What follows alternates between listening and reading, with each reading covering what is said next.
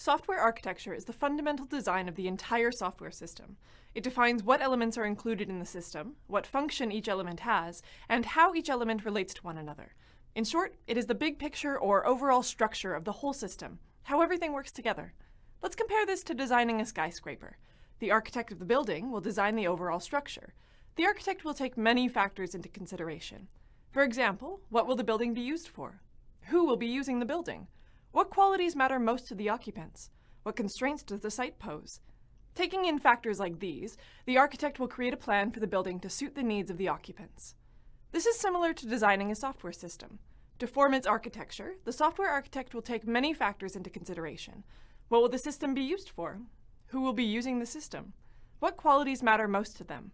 Where will the system run? The architect will plan the structure of the system to meet needs like these.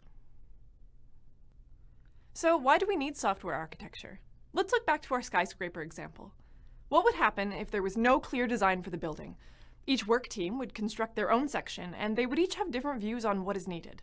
What if one team decides that accessibility is the most important factor to consider, while another team decides that security is the most important factor? The two ideas do not work together, and overall, it may not suit the needs of the users. You get conflicts, you get duplication, havoc ensues. That's why having proper software architecture is important, especially for a large software system. Having a clear design of the overall system as a starting point helps to provide a solid basis for developers to follow. Each developer will then know what needs to be implemented, and how things relate to meet the desired needs efficiently. Software architecture provides many advantages. One advantage is higher productivity for your software team. Software development becomes more effective because there is a defined structure in place for coordinating work, implementing individual features, or grounding discussions on potential issues. With a clear architecture, it is easier to know where key responsibilities of the system reside, and where to make changes to address new requirements or fix failures. Additionally, a clear architecture will help to achieve quality in your software. With a well-designed structure, using principles like separation of concerns, the system becomes easier to maintain, reuse, and adapt. Stakeholders are the people who have an interest in the software system at hand. They are people who will either be using the system that you're creating or benefiting from it in some way. Who are the stakeholders when it comes to software architecture? In other words, who would care about the software architecture? The software architecture is very important to people such as the software developers, the project managers, clients, and end users. Each will have their own perspective. Let's start with the software developers. Like I previously mentioned, software architecture provides many advantages that help the developers to create and evolve software. It makes development easier by providing a strong direction and organization on what needs to be done. Additionally, project managers value software architecture as it gives useful information to identify possible risks and manage the project successfully. A well-defined architecture will help project managers to understand task dependencies, impacts of change, and coordinate work assignments. The clients make the big decisions about the system, like its funding. A clear software architecture will help to communicate coherently and confidently that you know what you're doing. Now, what about the end users of the software? Is software architecture really important to them?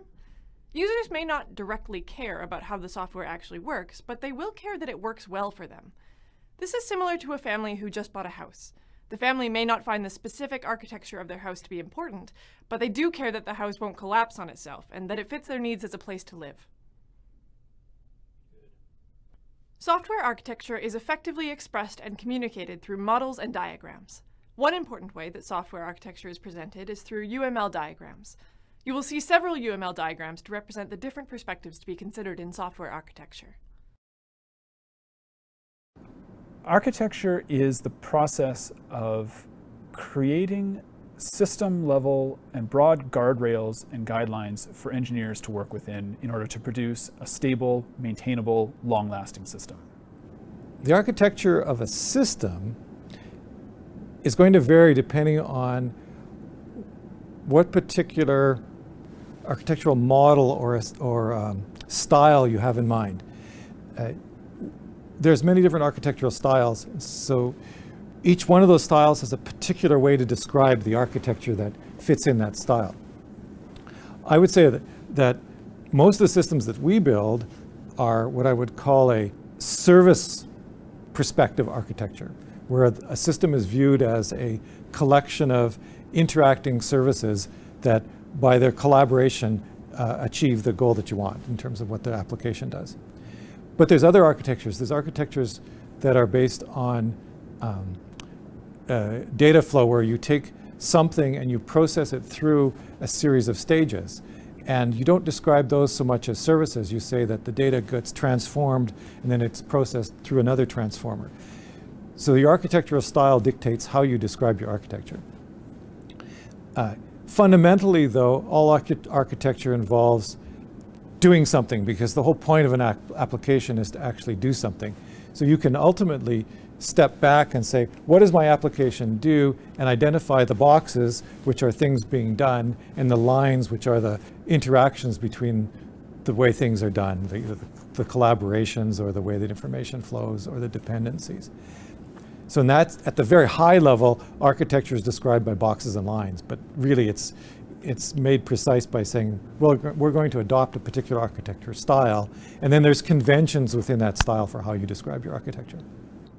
I think the architect has to keep a lot of perspectives in their head, and I think one of the key skills of an architect is being able to operate at any number of levels of abstraction. And so if I think about, you have to be able to communicate the code quality requirements at a very deep level in terms of non-functional things like code coverage and unit tests and things like this, all the way up to worrying about the very, very coarse-grained inter-system interactions in potentially in a large company. So we, for example, would have architects get together to talk about how entire groups of systems are interacting together, and those have different kinds of design artifacts, and they have different kinds of meetings and conversations that lead into that. I know architects who, strange as it may sound, they rarely deal with actual code or detailed technical implementation. They're more about the people, right? It's about bringing together the right other architects, or the right product people, or the right engineers, or the right managers, or whatever, in order to drive decisions and actually make change. Because if you boil it all down, that's what the architect is there for. They're there to help being an agent of change.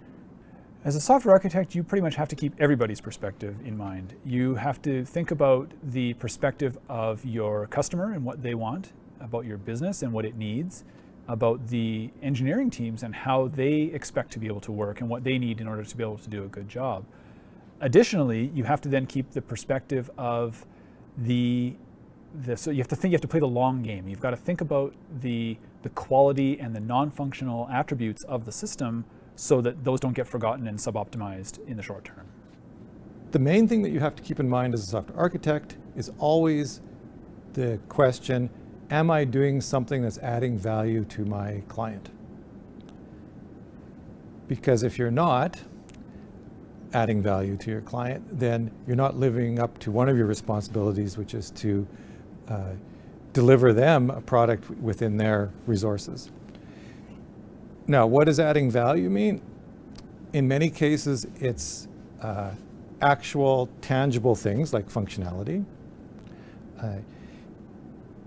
It can also be what we call the so-called non-functional requirements, such as ensuring that the product is going to be built well enough that over the next decade, as they continue to use it and add new requirements, that it'll be easy to add those requirements.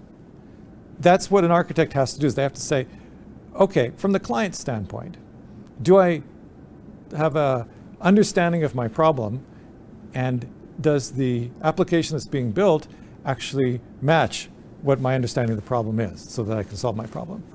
From a developer standpoint, you have to ask, can the developers actually build this thing? There's no way that you can be a good architect without understanding the limitations of construction.